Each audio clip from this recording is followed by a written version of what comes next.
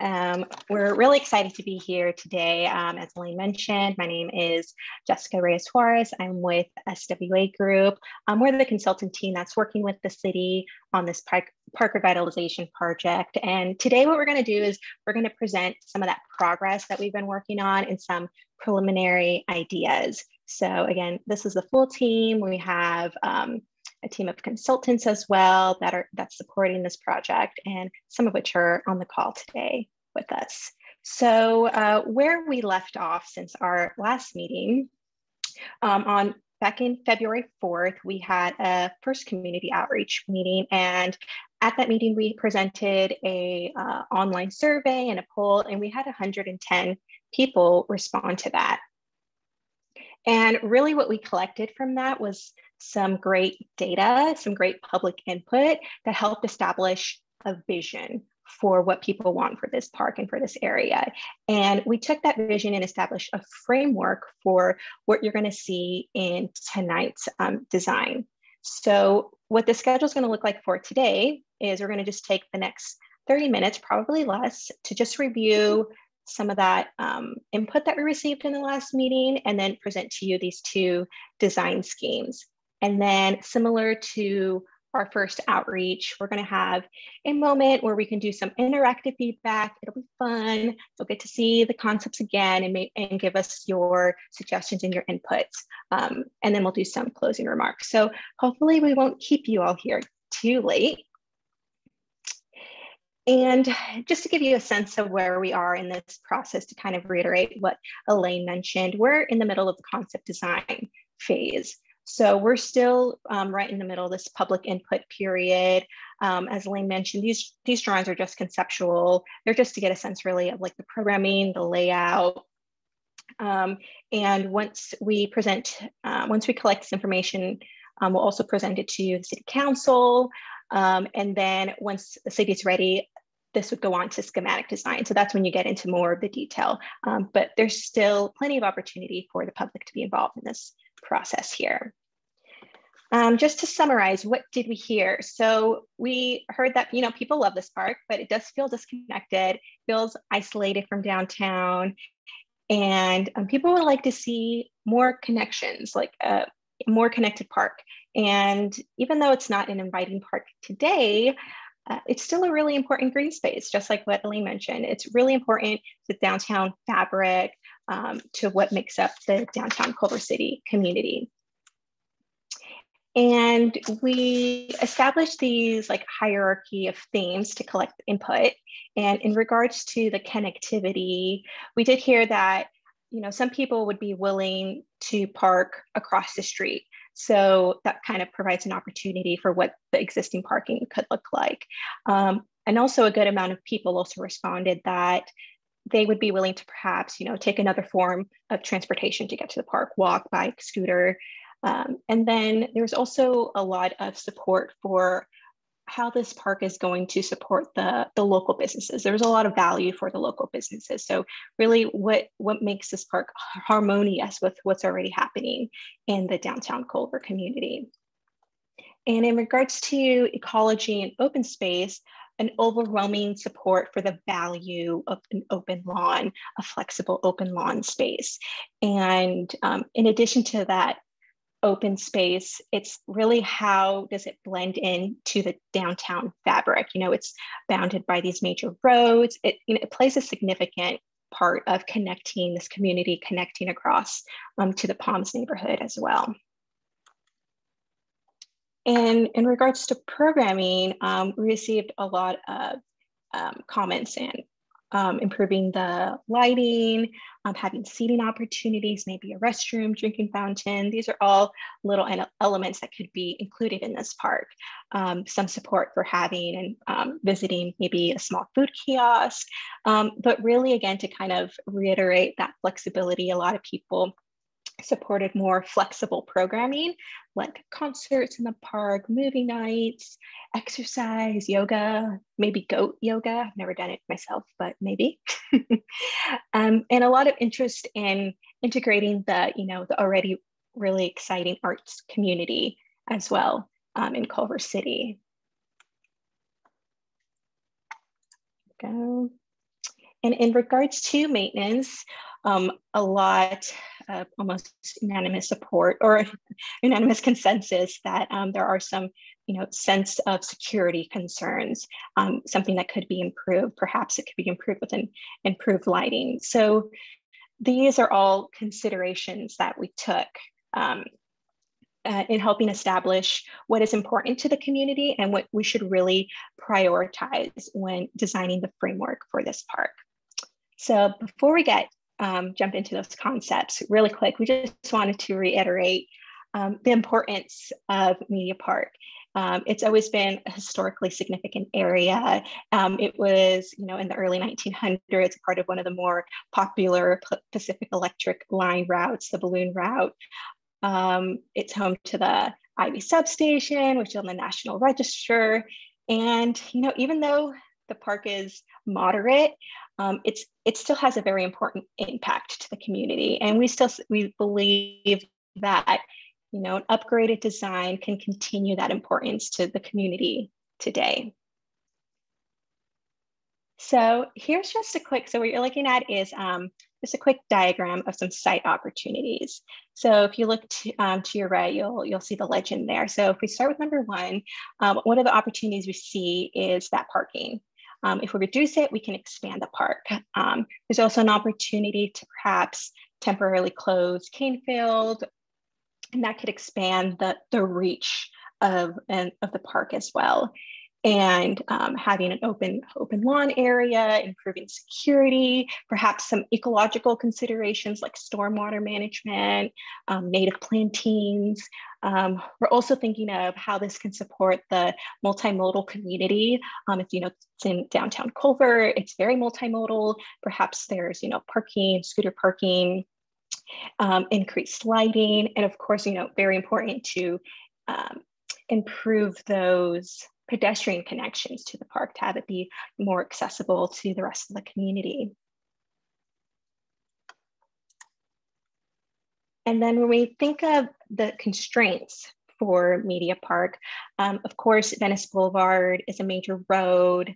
There's a lot of traffic, perhaps a lot of noise that also really impedes on pedestrian access to the park from Palms neighborhood from across the way. And there are also some physical constraints. Well, they're more like physical considerations that we need to make when thinking of the park layout, like the mature trees, for example.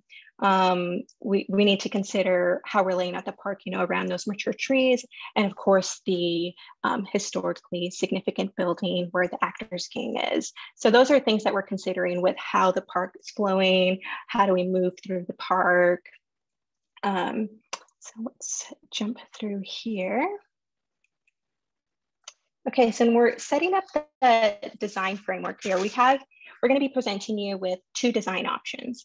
And both options have a scenario with parking and without parking. To give you not without parking, with reduced parking, to give you a sense of what the park would look like with both options.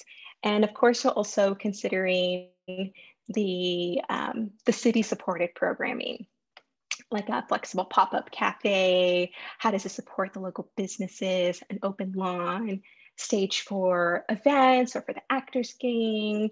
It's really important, to connect to the Palms neighborhood as well as into downtown and integrating that public art feature again. So we can start with this bubble diagram. And again, the elements you see on your right were, some key support that we received from the last community meeting. And we're starting to see how this will spatially lay out in the park. So we have, an area for the Actors Gang, and perhaps there's an urban stage, an open space, that open flexible lawn space, maybe like a nature walk or an art walk, and a pop-up cafe area. And of course, we're also thinking of that existing parking and, what we can do with that. So you'll see with the concepts presented that they're very similar because they have this bubble diagram as the base, as the framework. And it's really just the reconfiguration that you'll notice that are slightly different. All right, let's jump into it. option one. So option one, we're calling the ARC, and it's really considering the important history of the film industry in Culver City and looking at those film reels and looking at the curvature of that and how we can find and reflect those curvatures in nature. So now you're looking at this mood board and you're seeing how those curvatures play out in real life. If you look at the that lawn area, that kind of half dome, some color palettes here. This is just to give you just a quick inspiration or sense of what it could look like. And then here, what you're looking at is the site plan for this first option. And what we're seeing is the option where we keep the parking as is. So you can kind of see that bubble diagram come to life in a more cohesive manner here. We have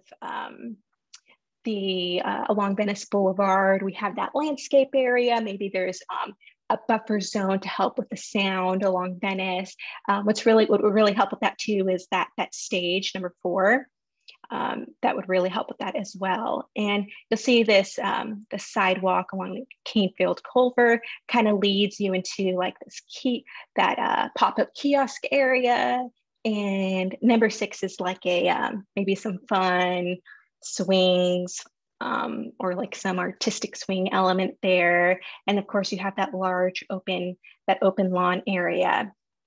So and another thing to know is like those improved access points too into the park. And then when we jump into the scenario where we reduce the parking, I'll flip back and forth a couple times because I mean, it's so close, you may miss it. There you go.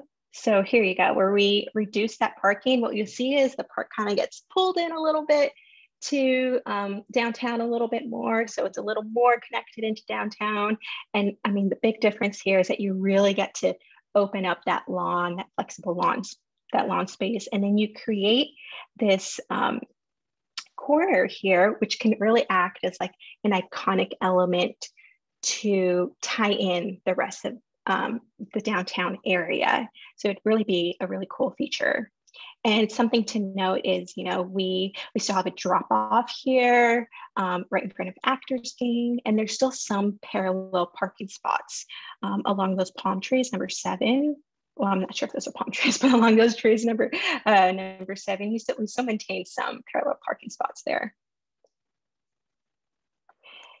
And here is that option again, just to give you a view of what it would look like this is the existing parking. So as is existing parking, you have that lawn, the kiosk, the stage, those fun swings, number 6. You kind of see those improved access points into the park. And if we move into that open lawn area, you kind of see the park be pulled out just a little more. Maybe there's some terrace or step up stairs into this lawn area where you get some more flexible seating.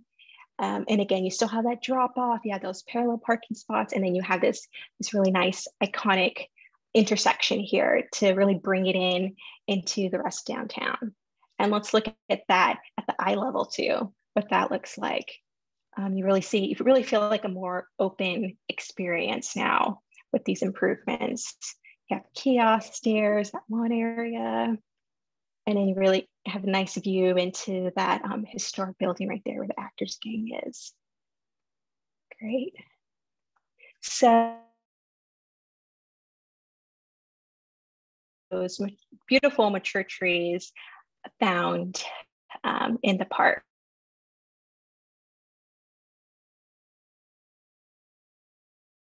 Losing you. We can be a little playful with that, with the park layout and the park design. Jessica, you froze. Yeah. So you froze, and so we did not hear any of this. I'm sorry about that. That's okay. I just want to let you know. Thank you. Great. Yeah, I was just saying how this inspiration is, it's inspired by the roots of the mature trees at the park and how those curvatures, that can be a little playful, and we can find those like curving elements within this park design as well. So if we jump in again, here's another mood board for that, kind of showing you what this could look like in the physical realm. This fun root canopy, maybe some more like bright eccentric colors. And there's also a play between like this linear and curving elements. Okay, and here we are into the site plan. You may look at this and like blink and it's like, is it the same one that I just saw?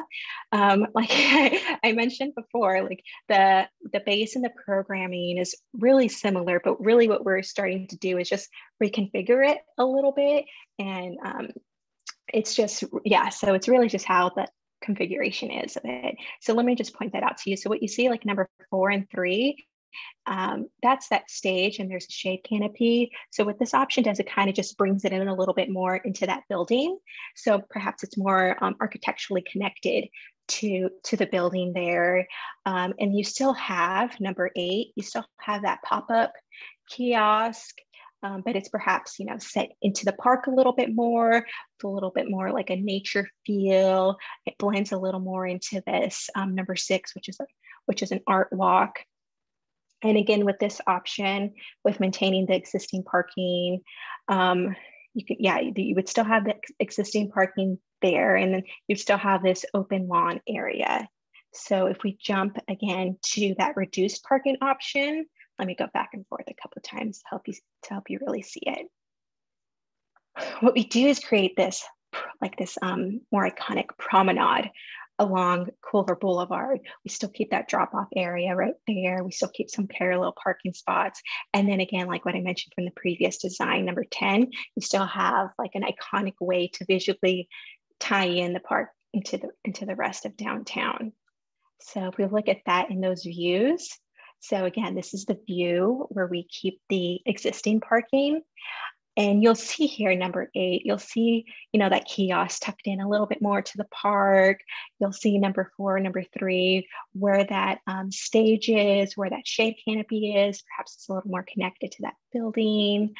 And what we were thinking as well is like we could still have overhead lighting here, and maybe this parking, we can keep it, but perhaps it's closed for temporary fairs or events. So you can still have some flexibility there without removing all of the parking permanently. And again, like with a key concept with all of these is really maintaining these like, mature trees that are significant and important to the park. All right, so we jump into that reduced parking view. Let me go back and forth.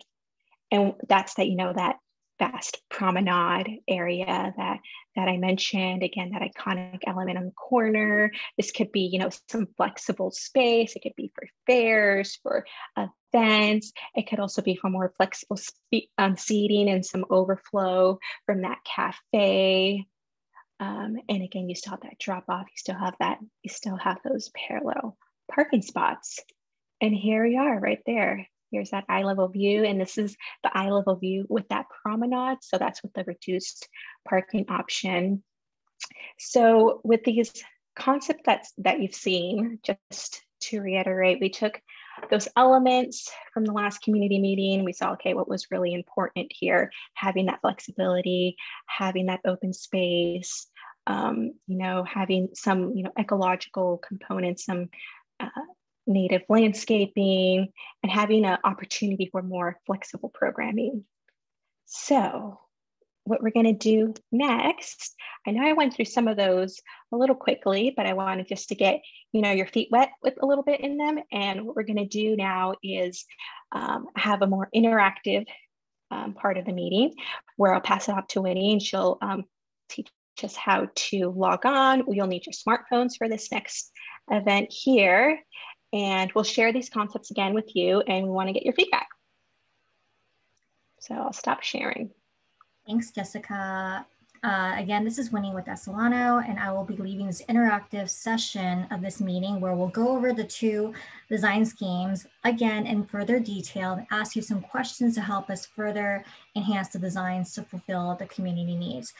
There will also be an opportunity for you to ask any clarifying questions in each of the slides for our team to answer.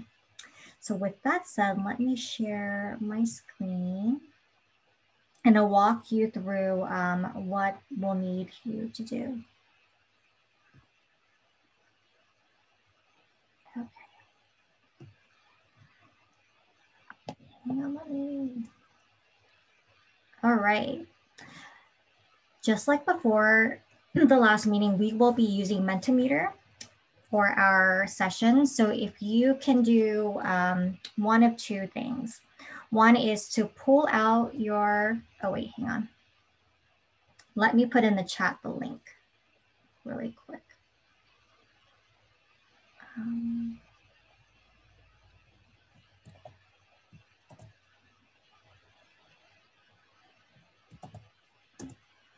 Here's the direct link. If you can either open a new tab or a new window, or simply take out your smartphone and use this QR code.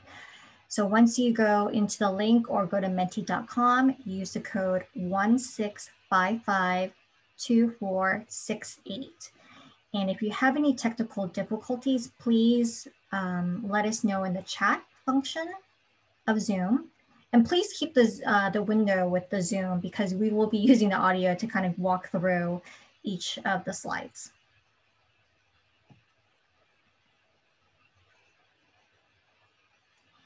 And Leah, if you also have any questions that you would like to either ask using the chat function, you may do so. And Leah on our team will ask the questions out loud for our team. I'm just going to follow up, Winnie, that if you are on your phone and you use the QR code, you should just be on a landing page with the QR code since we have not shared. That's what we're sharing right now. And as Winnie moves the screen, you'll see the other things. Yes. Perfect. Oh, hang on. All right. I'm hoping everyone is on the survey. So what we'll be doing for the next 45 minutes is going through the 3 buckets that Jessica had mentioned, which includes connectivity, ecology, and open space, as well as programming. So for the first set of questions, we will be talking about connectivity.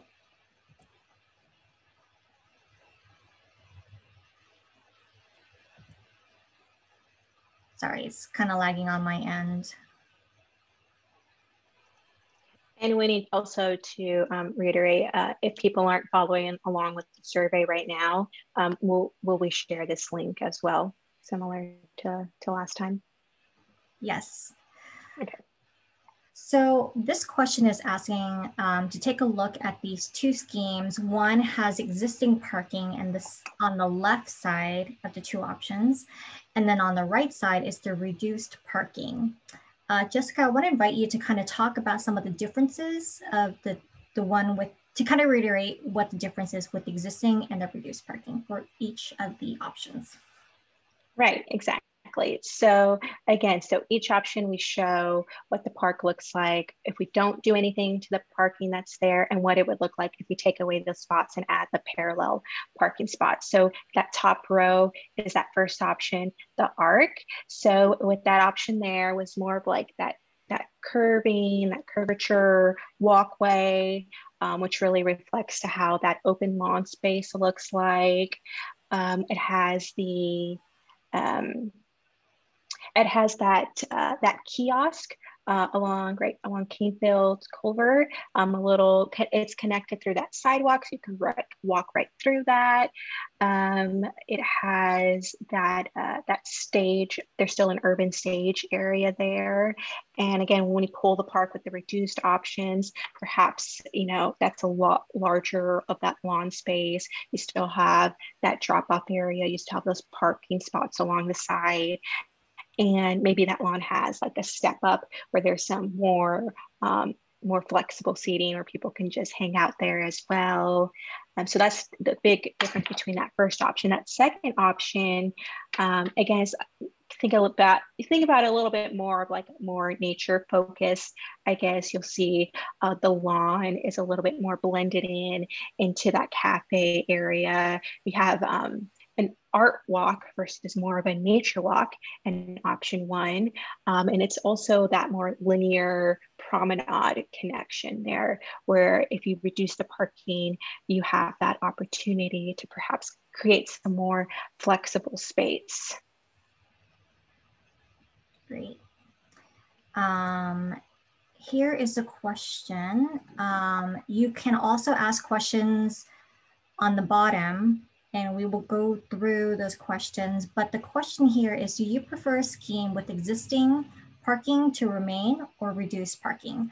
We'll give a few minutes for people to cast in their votes. And again, on the left side, you'll see in option 1 what the difference is between existing and reduced parking. While we look for people to vote, let's answer some of these questions. How will these designs reflect the concern that the current design closes off the park visually from Palms? Yeah, so a part of that is kind of improving the configuration of those entrance points along Venice. Like existing now, there's kind of like a weird zigzag to get in. So the improvement there is really kind of opening up that area. I guess you would want to note too that in the second option, there is that shade structure. So it's not like a hindrance, but there is a shade structure there and it's still going to be open there. But I guess a more open feeling would be that first option. Great. There are a lot of questions. Yeah, that's great. I don't think we'll be able to answer all of them at once. Okay. I could make my answers a lot shorter too. I'll try. Okay. So far we have, it'll help if you can upvote some of these questions that we can go through. Let's see, there's emphasis on pop-up cafes. Have you considered an entryway at Canfield and Venice to invite users from the northern side? Currently the park is very blocked off from appearance on the north side. So there are entrances on all sides.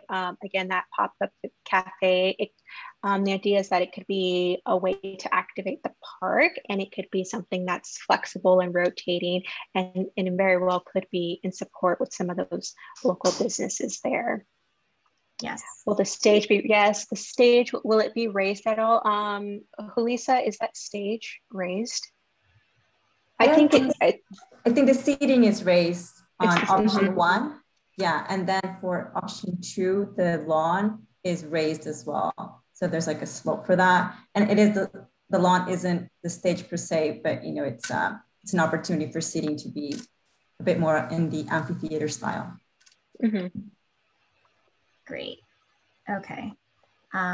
Again, we can't go through all of these, but I'm also looking at the chat, also in Zoom. Is it possible to have the shade canopy with option 1? Everything is possible. Yes. Make the existing parking all handicap. Where would they park otherwise? There is an existing parking garage across the street.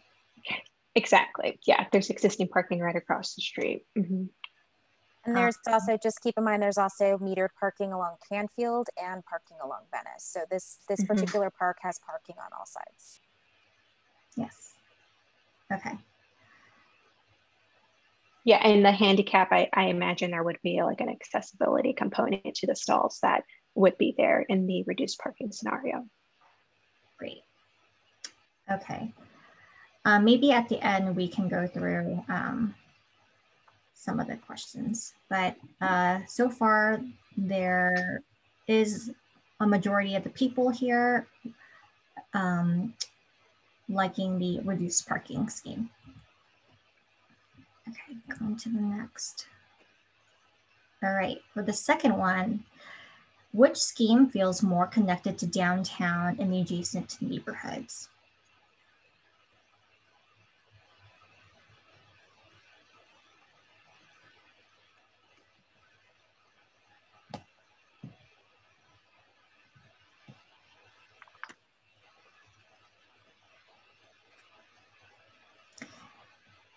Again, as you're typing in these, I'll continue on with some of these questions.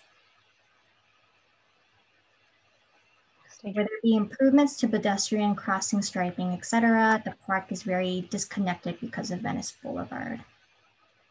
Yeah, Elaine, I think that there are other improvements happening along Venice, but the striping along Venice, I believe, is that a part of that different Move Culver City effort? Yeah, that's something different. I think just to keep this focused, why don't we focus on, so we're not all over the place. Let's focus on answering the questions, and then we can address the questions at the end. That way we can take one thing at a time. Yeah. Perfect. Okay, so with this one, it seems people favor the reduced parking.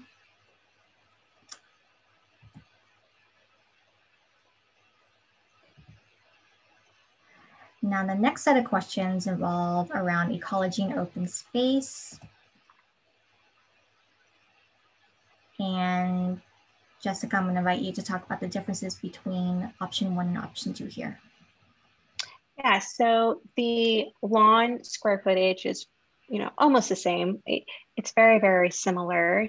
And both the scenarios consider the protection of some of those mature trees. Both the scenarios would be including native landscape plantings and perhaps some stormwater detention. So those are elements that could be applied in both. The option 2, you could see that's more like maybe a wilderness-esque feature there, where the cafe is a little bit more tucked into the park. In option 1, it has more of that open lawn area that's kind of centered in. But yeah, those are the two key differences there. And the difference between that lawn space, as well as Felicia mentioned, that option 2, it's kind of raised a little bit, so you'd be seeing down into that amphitheater. But that first option as well, it kind of steps up too. There could be seating on the other side. Yeah, those are the key differences. Thank you, Jessica.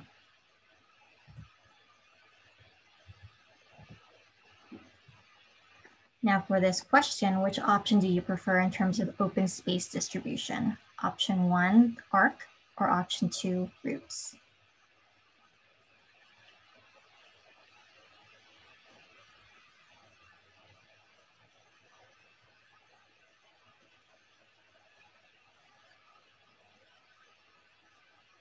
And continue to write your comments and questions in the Zoom chat. We'll have that saved and we'll incorporate those as well.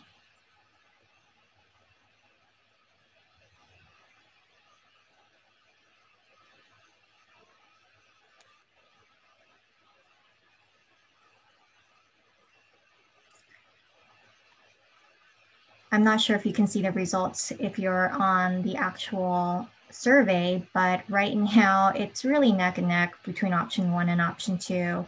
Option 1 has 11 votes, option 2 has 10, with 1 person voted with no preference.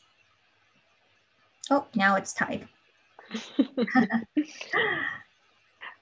I guess I kind of set it up that way by saying how similar they are. But after looking at these a little further throughout the evening, you'll see how different. Yeah, you'll see how different they are. All right. Moving on to the next question. Next, we will center on programming. And we'll go to each one. So Jessica, I'm going to invite you again to talk about the programming between option 1 and option 2. And again, both of these renderings, we are showing the option with the reduced parking. Jessica? Right. Yeah, so the programming here, you'll see again, it's emphasis on that flexibility. You have that curved open lawn space. You have that kiosk and some like fun, maybe like interactive big swings, that urban stage with the step ups as well. Number 4, some type of iconic element to tie in the park. And yeah, that's the first option there. And the second option, I don't know if it's showing yet. Yeah, the program, the big difference here you'll see is that promenade, that large promenade area that could be additional flexible space for fairs or markets or things like that. There's still that flexible open lawn space. There's improved lighting on both parks. You know, that was another important feature. There's seating elements in both parks. It's just what type of seating is different. So from that first option, that flexible seating is along those step ups along that open space. The flexible seating here kind of is the overflow from that cafe area along this promenade. Great, thank you. So for the next question, which option do you think most fulfills the desired program at the park? And I am going to pull it up again in a bigger screen. If you're on your phone, feel free to click on the image to enlarge it. And I'll hover back and forth.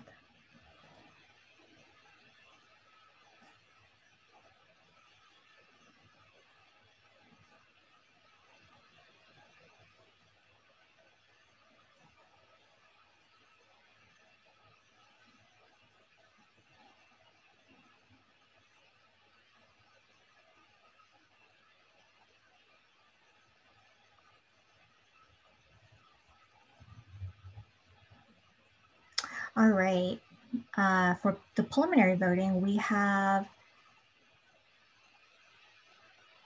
10 votes for option 1, the Arc, followed by 7 votes for option 2, Roots, and 3 with no preference.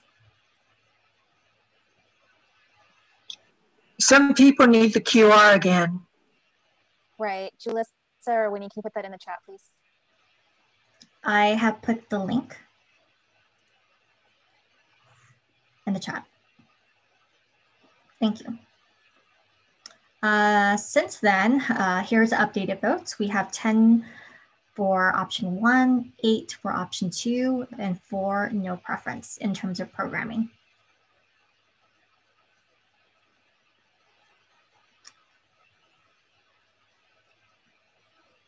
All right. Moving on to the next question. This will be a word class, so we are going to invite you to look at option 1, the Arc, and put in the chat, you have 3 options to write, what is your favorite feature?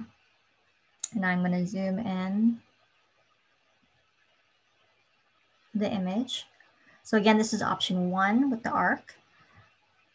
If you can put in the word chat, what are some of the aspects that you like in this design scheme?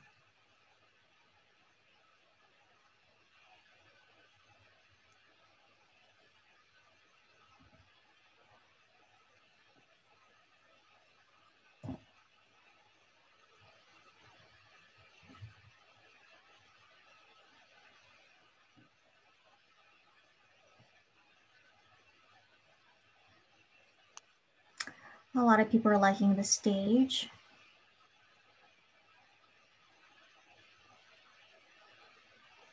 Light is good.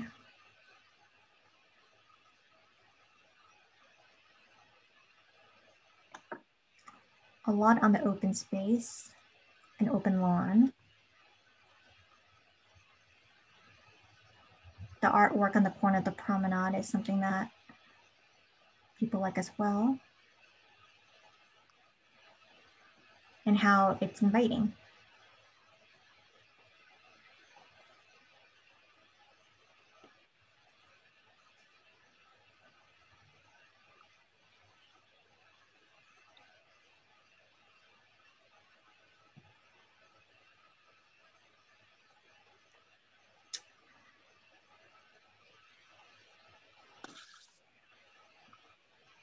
Thank you, these are really, really good.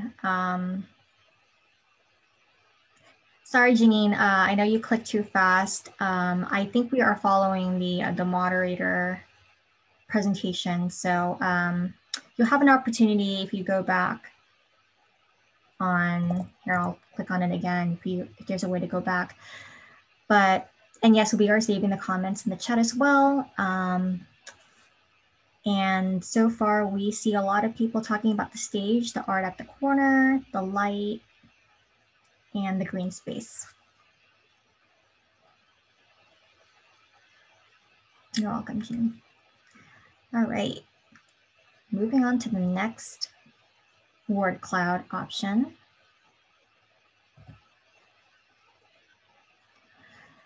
Back in the option 1, the arc, and we'll invite you to the word cloud again. If you can type in, what do you think is missing from this design?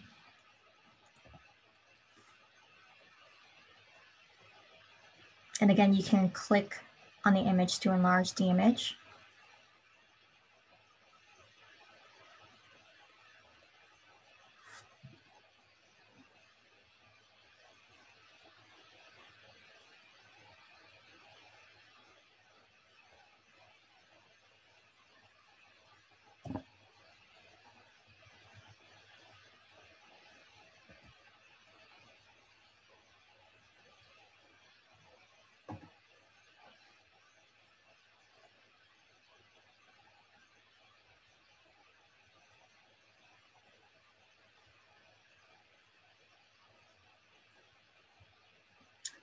So far, a lot of people are mentioning the trees. Trees are missing from this particular design.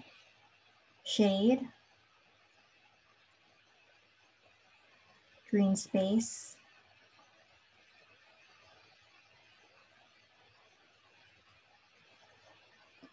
and also on the chat on Zoom, people are talking about the same things.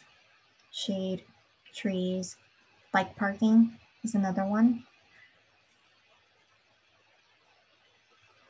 Lighting is something that's missing. Native plants, kid space,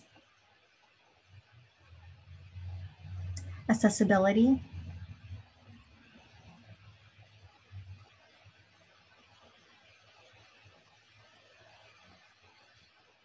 flexible seating, furniture, playground area, color. I think this is it. Thank you. Now we will be asking the same questions. Oh, I think we have a few more people typing in there.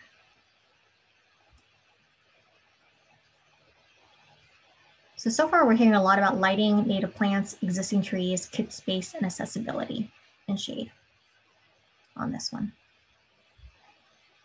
All right, moving on to the next question. Now we're looking at option 2. Same thing, we're going to invite you to a word cloud to talk about what is your favorite aspect of option 2, roots. Enlarge the image.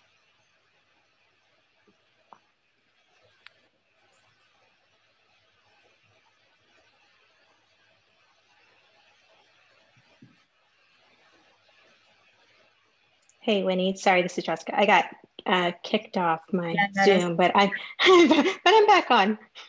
Okay, yes. We're just going to the word clouds. Yeah. Option 2 now. So far, I don't see any questions, but.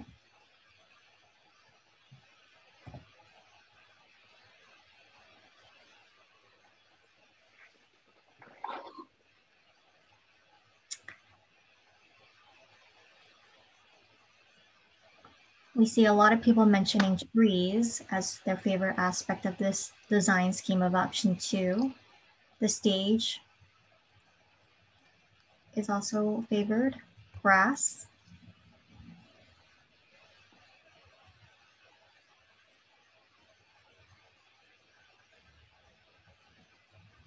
There's more trees and wider walking.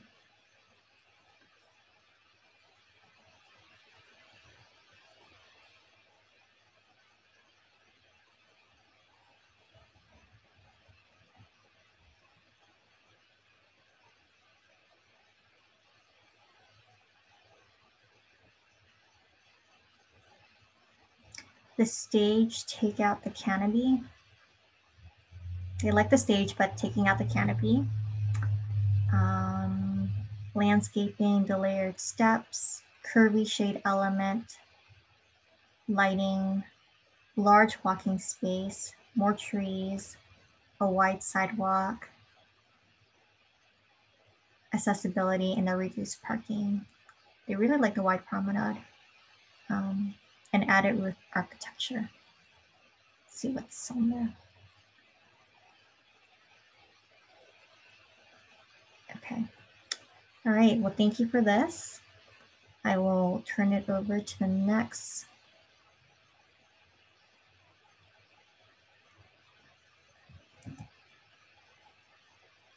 Okay.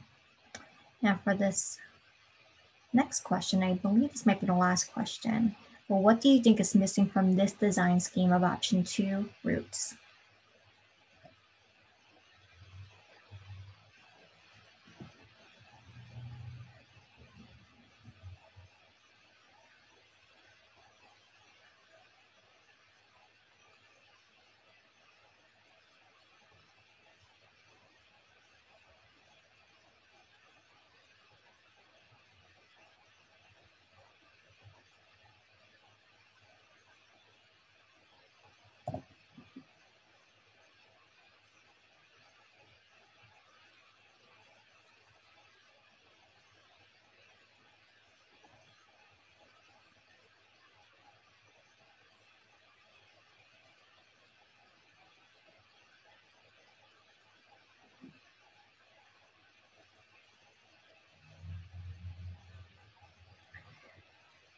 What's missing from the design? People are mentioning native plants are missing.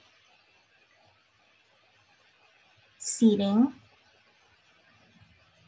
The water element is missing.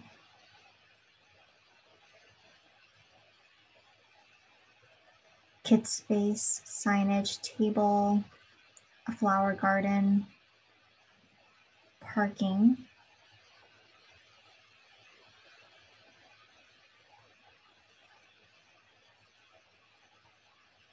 Tables.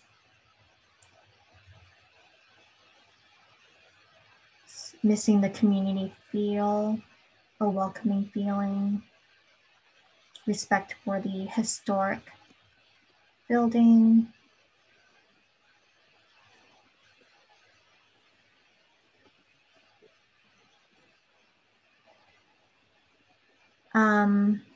Megan Sullivan, I received your message. If you can type your comments on the Zoom chat, we will take into account your comments. I hope that helps.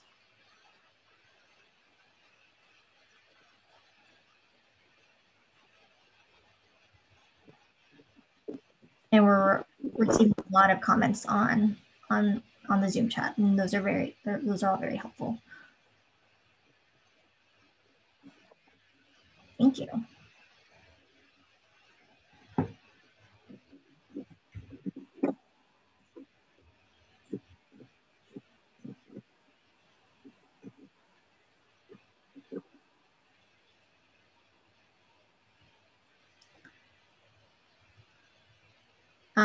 Just an update on what people are saying. Native plants is what is missing. Seating. They find that the park is a little too dark. Space around the cafe. Let's see.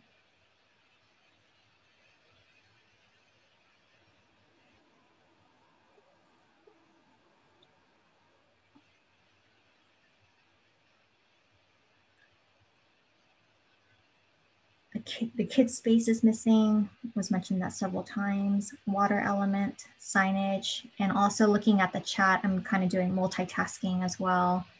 I'm seeing a lot of comments. It's all very helpful. Okay. Okay, let's moving on to the next one. Now we are going to invite everyone to provide open comments beyond what is provided in the Zoom chat. It'd be great to have a 360 view. Yeah. So feel free to go on this section to publicly put in your open comments.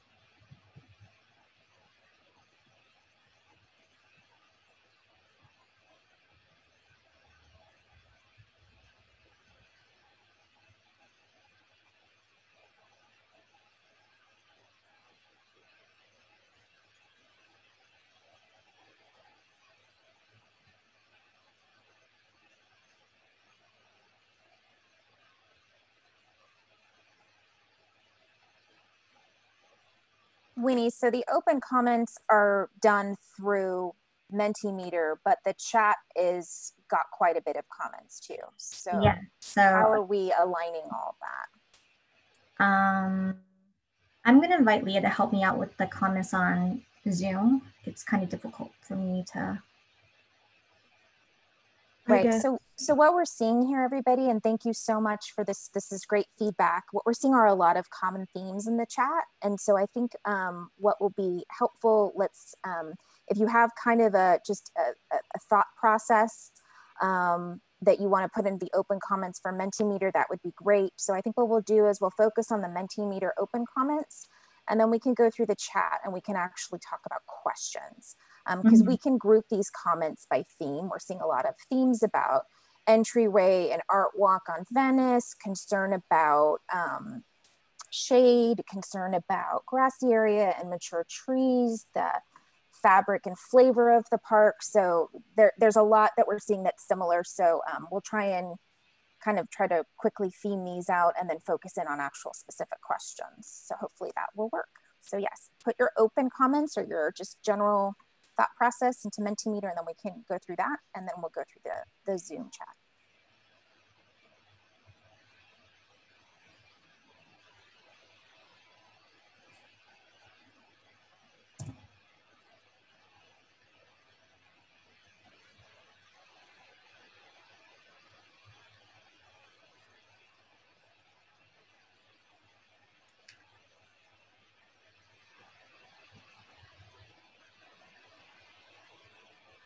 Yes, I think the common theme that I'm also seeing through both the chat and the Mentimeter is about the lack of kid space or wanting more kid space. Also, parking in the cafe.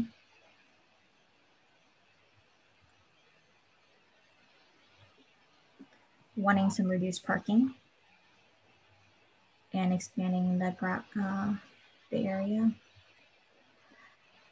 And also going back to some of the earlier comments about missing the water feature element.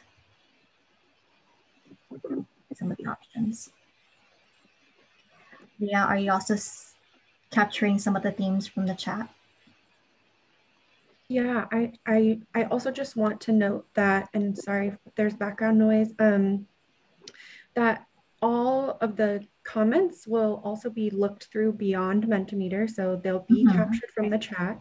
But yeah, I think, you know, there is also questions about its connectivity to both cities and both sides. I think there's also some questions about what is the right balance of green space, shade, what's sustainable. Sorry, I'm running through these right now. Someone did bring up about the opportunities for local food vendors or businesses as an opportunity for the park as well. Yeah.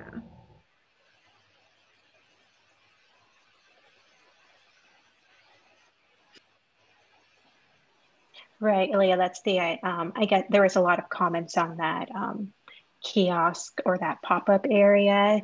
That would be the idea that it would be designed in a way where you could have a variety of different types of vendors, have a pop-up area there. Of course, none of that is completely fleshed out at the moment since we're still in this early on stage, but that's kind of what the idea was with that one.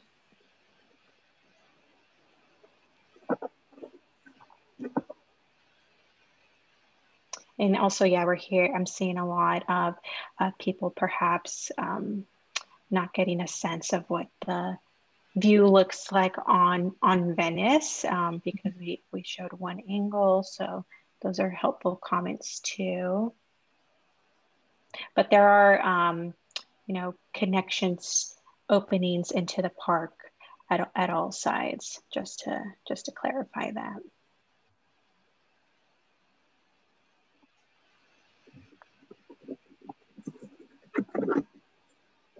And in regards to the playground feature. Interesting, we didn't really hear too much of that from the first meeting as an important element for this park. So that's, that wasn't really picked up as a programming concept, but that's great feedback. Yeah.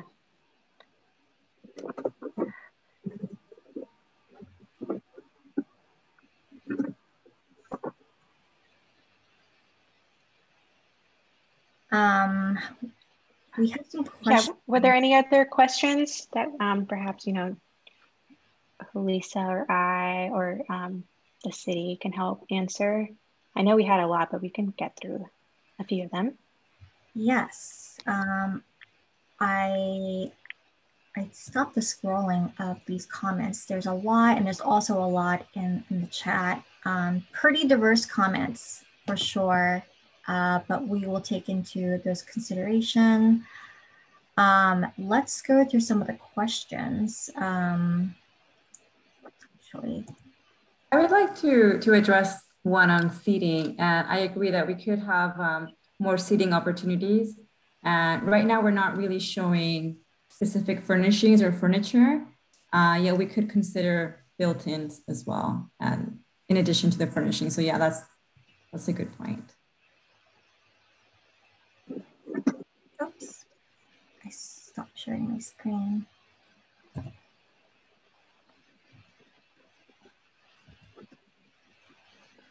Okay, that was the end of the presentation. Actually, let me go back and look at some of the questions.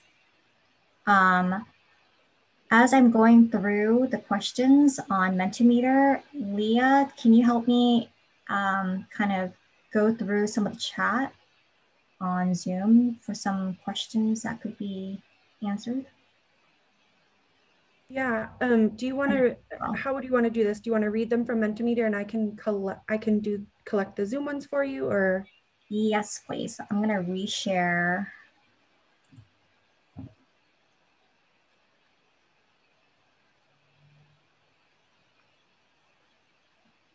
Let me reshare my screen again.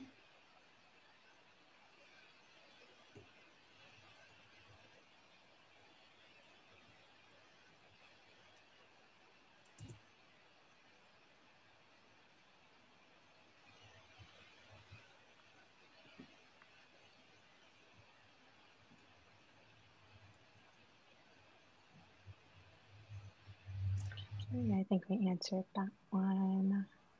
Yeah, Elaine and Julissa, feel free to see which ones you can answer. Why do you both? Winnie, let's just start at the beginning and we can try and just touch base. I mean, obviously this is a conceptual plan development, so we're not going to have complete answers to everything, but let's make sure that we address as many as possible. Okay. So first question, and we've seen this theme commonly. I know we've got some of the neighborhood council from Palms here.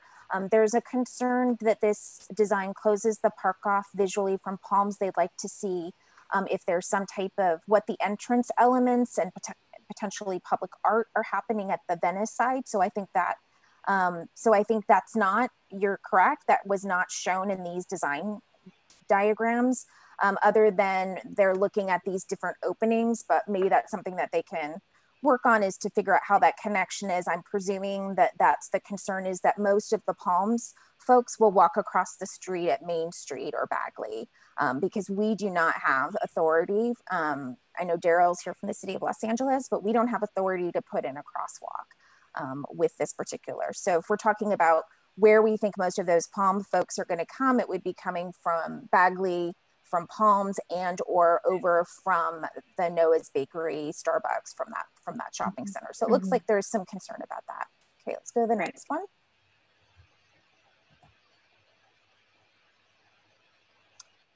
So why so much emphasis on a pop-up cafe? That's a historical issue. And that's, when I say historical, that's just an economic development historical issue. We've wanted to have a cafe in this park, and we've studied having a cafe or some type of activation in this park for almost 10 years.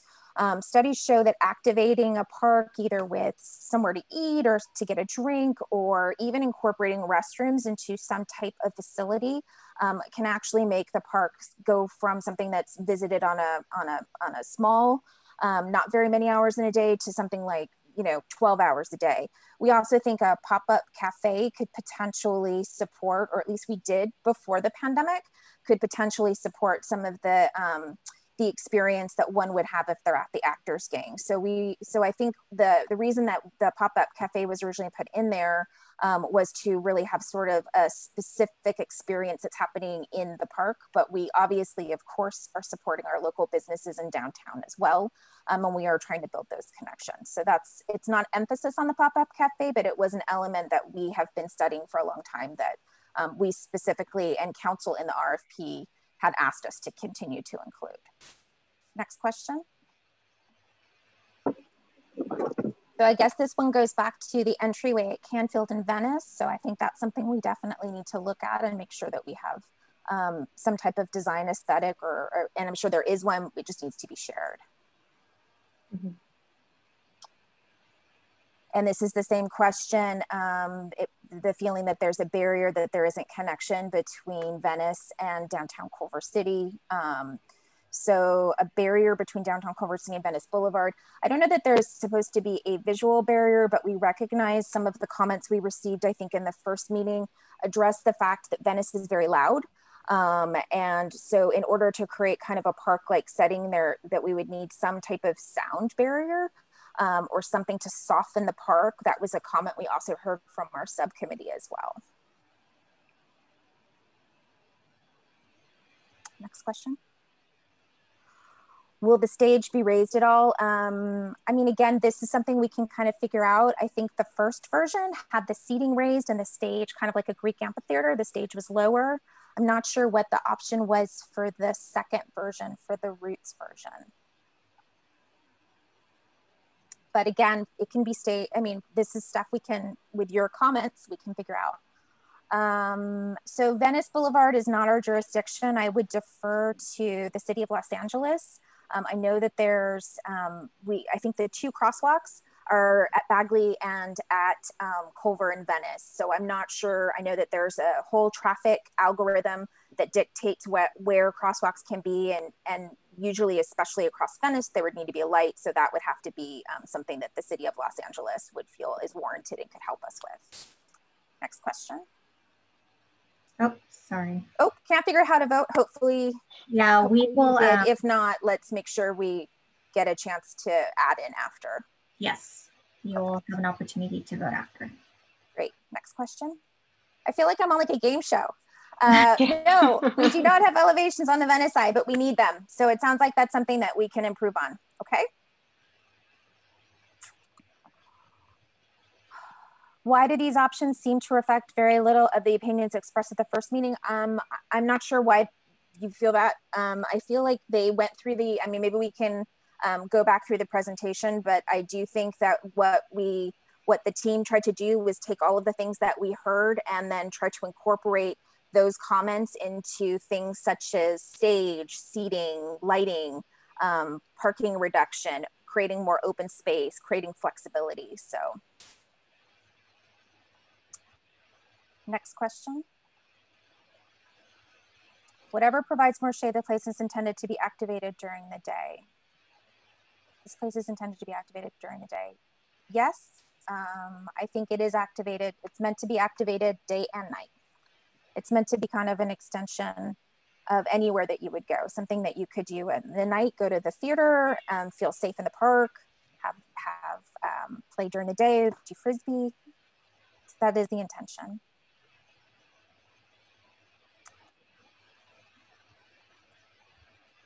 Okay, so have you considered using the southwest end of the park on Canfield instead of the southern corner as a focus for the park in order to better include palms? So this goes back to the Canfield entryway. So I do feel like that is something that needs to still continue to be addressed. Iconic corner, I think iconic is a word. I think it's meant to be special, something that could be unique. When we're talking about something iconic, maybe it's something historical. I don't know. I don't think we know. I think that could be a really neat place for public art. And if it were going to be public art, we would want to work with our public art team and our Cultural Affairs Commission, as well as with the City of Los Angeles. So I think that we just identified that could be something that we put something really cool in. Yeah, and Elaine, just to reiterate too, it's also like if you walk through downtown Culver right now, do you go through the park as part of your walk, or is something missing there to kind of capture your attention, to kind of bring you in a little bit? That's also the idea of like that visual cue. You should probably be answering these questions. This is your design. You're doing a great job. Sorry, Elaine, we didn't mean to have you answer all the questions, but we actually can jump in. That's okay. No, I want to help because I want people to feel heard and that we're answering them. So, all right, let's keep going. How would you be addressing the desire to include the shared history of both Palms and Culver City and the new design of the park? Yeah, so like what Elaine said, it does seem like there's a perhaps missing in what we're visually showing right now in the renderings, but we can, we can improve on that. And regarding that shared history, again, like access to the park, I think that's what they're trying to say. So we'll find ways to improve that. And also, I would like to say, even if there's a plaque that recognizes, the historical value from Palms as well, I think that could be something like a good memento to be looked at. Yeah. And will there be some type of sound mitigation for Venice Boulevard and the stage? I mean, there could be, but really right now what we were just showing, or we were proposing, was just some, it would be softscape mitigation, just maybe having more of a density of landscaping, but not any physical barriers, again, because there is that hope that this could be open to that Venice Boulevard side. Will a local artist be asked to provide a sculptural work at the corner? Potentially, yeah, this could be something that the city facilitates with the arts community in downtown. Why can't focal art be included with parking? Yeah, it could. I mean, if we look at the dimensions of the sidewalk, perhaps it's smaller. There could still be something at that corner there. It just wouldn't be as expansive because we need to consider all those ADA considerations as well. Considering the base of the park is so small, why are there no design schemes to include raised architecture, second stories, etc.? That's interesting. I'm not sure if there's any, vertical considerations when we're looking at this park. I'm not sure what we would use second stories for, but and I am not sure any modifications we would want to make to the actors gang. The idea is that would stay there, and there wouldn't be any physical modifications to that building. What are we supposed to do? I think that's probably somebody a little lost with the, yeah. For parking, would ask you to consider, instead of reduced parallel parking, how about just flipping the diagonal parking? Having the diagonal parking on the other side. I think that dimension-wise, that diagonal parking still takes up more space as it is right now. So I'm not entirely sure what this question's asking. I think it's just, instead of having the diagonal parking against the island, it would be putting the diagonal parking against the park. But I think what you're asking for is, do people want parking adjacent to the park? Yeah. Whichever way it's angled, or do they want to have more space for the park? Right, like slightly more space with less parking. Exactly. That's the key consideration we're trying to get out here. How would you reduce noise from Venice for the proposed stage? Again, right now it is through like softscape, trees, those types of landscape buffer interventions. Venice is noisy, so that is something that would have to be fleshed out. How do you? That's definitely something that would be need to consider further down the road in the next design stages. With the programming, who would be programming the amphitheater? That would probably fall to the city. You know, obviously the Actors Gang has some work that they do in the park. Usually they do it every summer. We have other events that want to be in the park. I think one of our cultural affairs commissioners is here. We have lots of local arts groups that want to be. So I think it would be, you know, in our lease, we with the city of Los Angeles, there's a programming component in there. So that would have to be something fleshed out, but it would probably be the city open to, you know, different groups in city of Los Angeles and Culver City or wherever. What are the plans for the eastern corner of the park? So that corner, I mean, there's landscape improvements all around the park that, you know, when I mentioned what are some of those physical considerations that we're having when we're thinking of the layout, the Actors Gang on the eastern corner is something that we're considering too. So I know we didn't really show that view, but I think some of this will be answered when we have those views from each direction. Would parking across the street be extended or limited to Trader Joe's time? Yeah, that's not something that we have quite fleshed out. I don't know, Elaine. Yeah, so we haven't really, as part of this conceptual plan, we haven't talked about how the operational side of this works in regards to the parking. That would be something we have to still figure out with our parking authority. Okay. The shade canopy will make it look like the stage belongs to Actors Gang. There's already performing stages in Culver City and Los Angeles. The building belongs to both cities.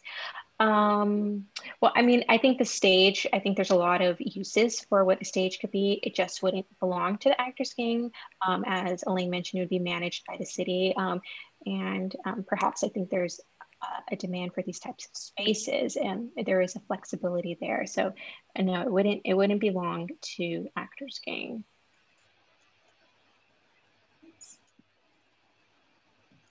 Is that the, okay. Yeah, we have a few more. Let's go. 4 more questions. Okay. A lot of folks are concerned about water for grass. Will water catchment address the issue to ensure water is dealt with on site?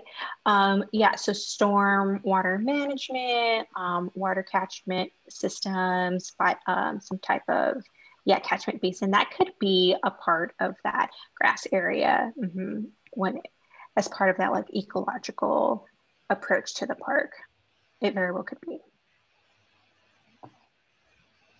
We need to be careful about the amount of food options in downtown. More options need to cannibalize the existing dining options. Yeah, so I see this as a concern, and people did express that concern in the first meeting as well. So that's where we kind of reformatted that kiosk to a more pop-up flexible kiosk to kind of address that it really could be anything. And actually there's a possibility it doesn't have to be food. It could be, you know, a clothing store or something. So there's some flexibility there. And the idea is that it would, you know, support the park, as what Elaine mentioned about activating the park and helping to activate and support the downtown community and downtown programming. We need to be careful about the amount, oh, sorry, that's the same question. Oh, yes. This is the next one. I would like to see something targeting teens also. Parks often have kid spaces and are inviting to adults and things like stages, but how about some foosball, ping pong tables? That's interesting. Yeah, those are like the furnishing elements that could be added to that flexible space. Yeah, that's a great suggestion.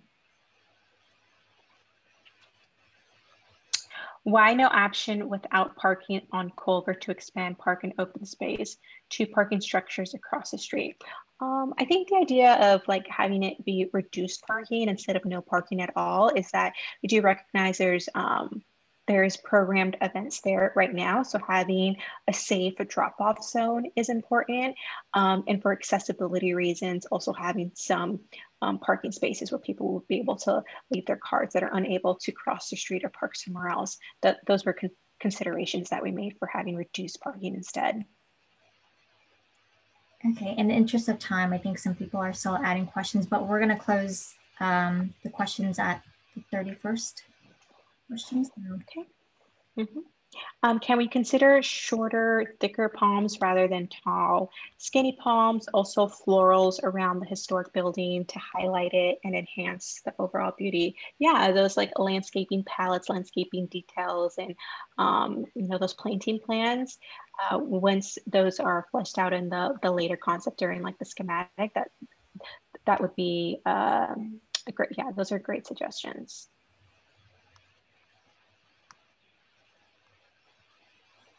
Why is there kiosks if there's a possibility of a promenade where cart and vendors could park and operate?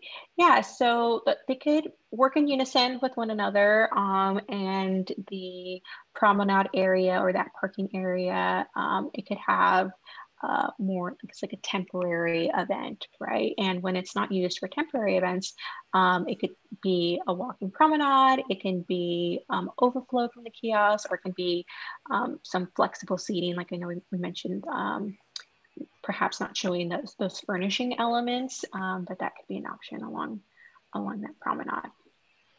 Jessica, I would like to add that, you know, part of activating it from a kiosk point of view is that having more eyes, you know, more eyes on the street, they used to say, but, you know, more eyes on the park would be great. And so, you know, for those, it would be, you would have greater hours of operation with the kiosk on. Mm-hmm.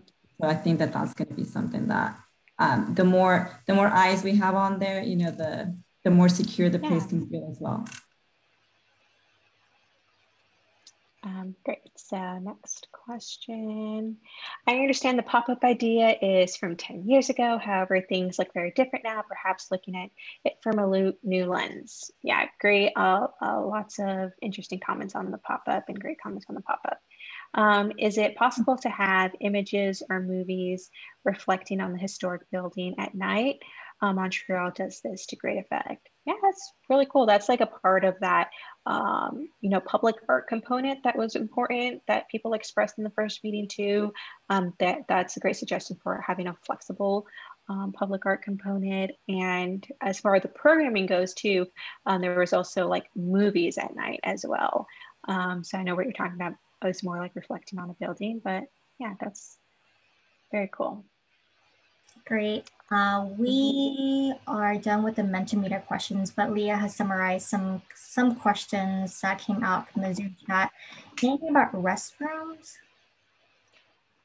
Yeah, restrooms. So the idea is that there could be a restroom added to a kiosk as well. And like Elaine mentioned, having a restroom in kiosk, how that can help activate that park area, bring people to the park, and, you know, be a resource for the community there. So it would be, if there was a restroom, the idea is that it would be attached to the kiosk, I think.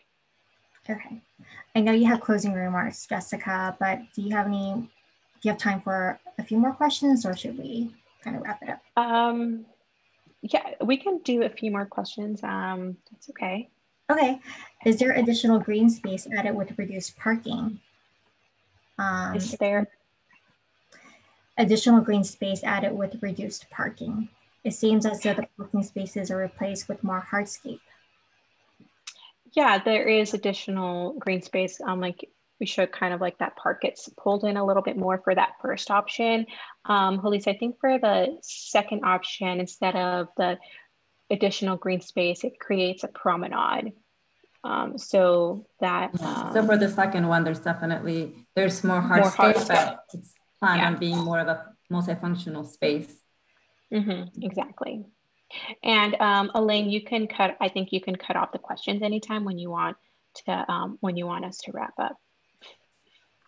Yep, I'm sorry, yes. My phone exactly. on my wrist is slow. So I'm sitting here thinking we still have 10 minutes. So what I will say is, firstly, thank you so much for all of these very thoughtful comments. When we're doing something like this, we're not all going to agree. We're all going to have very different opinions. And that is the reason why we have community meetings, is to be able to gather all of those diverse opinions and to be able to take that all into account and really create plans that are thoughtful and representative. And I know I've seen some comments that people felt maybe some of their comments weren't really reflected in the plans. I would really encourage folks, if you haven't gone back, I think the team really did try to summarize what we heard from the first meeting. The recording's there and some of the presentation is there. But really we want to take all of this information. So we've done our best to answer the questions that we've got so far. We have a very copious chat section here that we will now go through. And as we mentioned before, there's some commonality in some of those chats that we're seeing. So all of that will be taken into consideration as we're going with our next steps. And so to that end, some of our next steps are the following. We're going to take all this information, we're going to summarize it, and we're going to be putting it back on our website.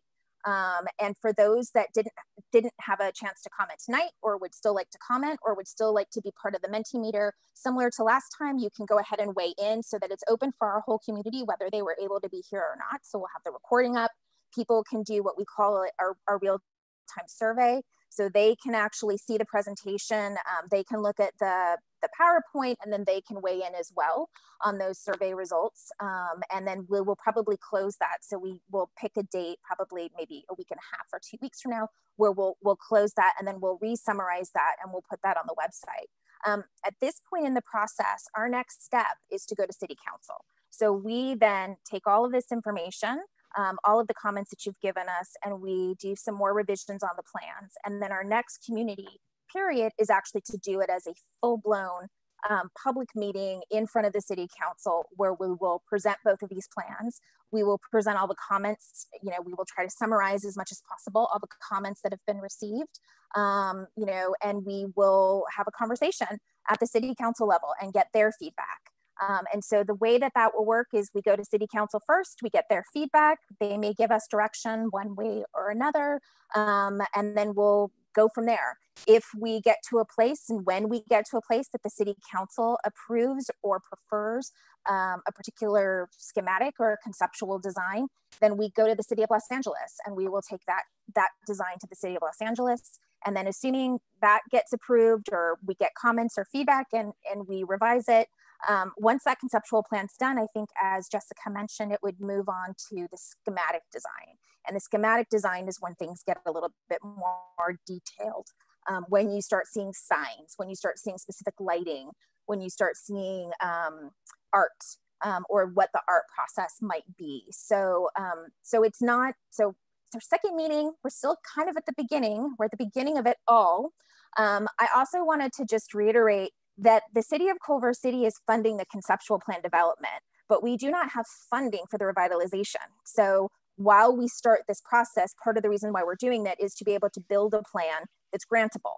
So to be looking at stormwater, to be looking at art, to be looking at community connections, because we want to work with the City of Los Angeles, and we are hoping to go out and get grants for this, and be able to, you know, create this space, and to be able to budget for it. But I just want to be like extraordinarily clear, we do not have money for this to build it, that we're dreaming it, and then we will somehow make this happen. But that's kind of where we are in the process. So I hope that's clear. So we're going to take everything we heard tonight.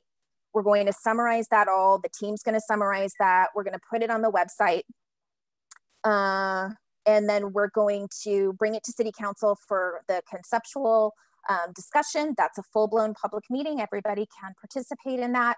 And then we will move to the City of Los Angeles and do that process. And then after that, we're going to go out for grant funding, as Todd is texting me right now to let me know that the second part, that schematic design part, we don't have funding for that yet either. So we have to ask for it. We're doing everything baby steps.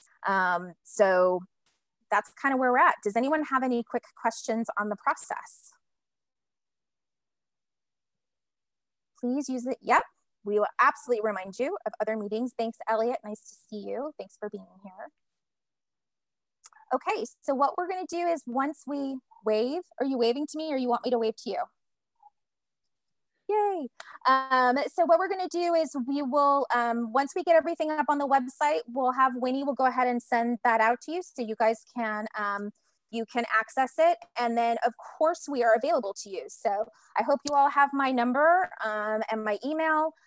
We have a team here. We can make sure that if you have specific questions about the design you want to talk to SWA about or Mentimeter, we can get you in touch with any of our team members. So we are here to continue the conversation, and our next step now is to take all of this good information. There's a lot here, and we will start putting a package together to bring to City Council, and as soon as we know when that's going, we will let you know. Yes, we will definitely give you advanced agenda notification. Okay, so with that, thank you so much. Again, happy Earth Day. Have a lovely, lovely evening and a good weekend. Enjoy the spring season. And we will see you at City Council because we want you all there. Okay. Have a great night, guys. Everybody. Thank you.